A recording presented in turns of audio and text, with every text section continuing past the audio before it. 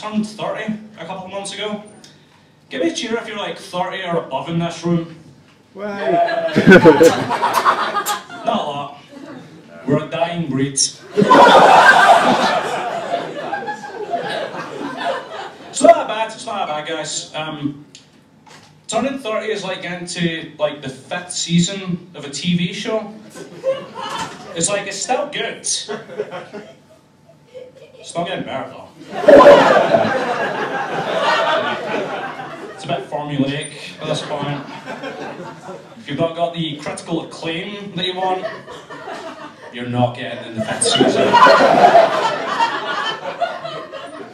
The most surprising part is a lot more guest appearances by Kelsey Grammer.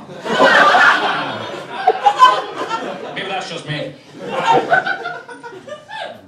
Yeah, it's pretty good. I thought I'd have less anxiety in my life, but I don't. I just have anxiety about different things now that I'm 30.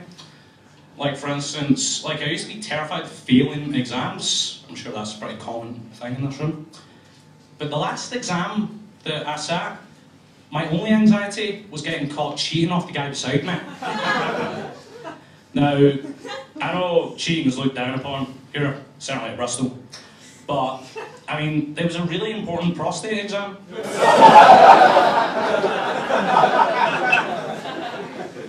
And in my defence, that guy was fucking acing it.